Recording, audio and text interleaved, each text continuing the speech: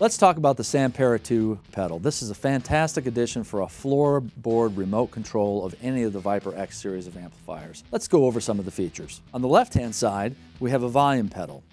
All the way back heel is quiet, all the way forward is full volume, and the toe switch turns on the tuner. On the right-hand side, we have what is normally a wah pedal. To activate the wah, simply press the toe switch.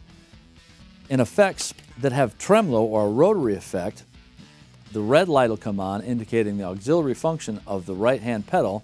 In this case, it's the speed of the tremolo.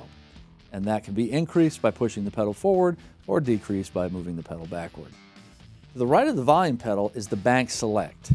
There are 99 different banks in addition to the A, B, C, and D, which are on the amplifiers themselves. Any of these different presets can be selected by moving up and down the bank and then selecting one of the 4 presets associated with that bank.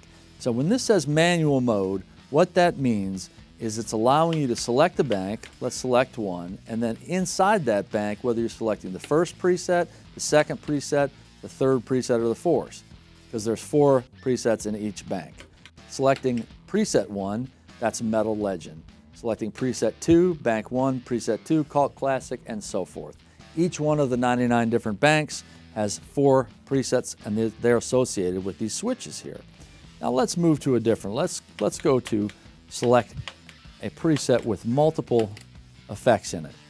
In manual mode, when you press it, these lights will all turn green. What that means is that you're turning on and off each one of the effects individually within that preset. So let's say we've got our crispy clean preset on, and we've got our acoustic simulator on, a tremolo, a delay, and a reverb.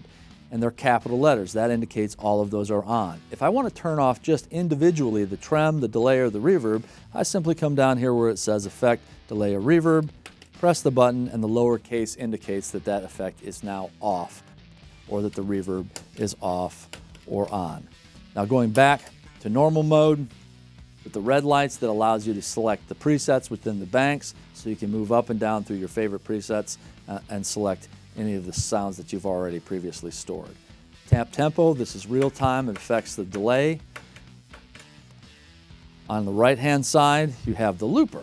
To access the looper function on any of the Viper amplifiers, you need a Sanpera pedal, either a Sanpera I or Sanpera II.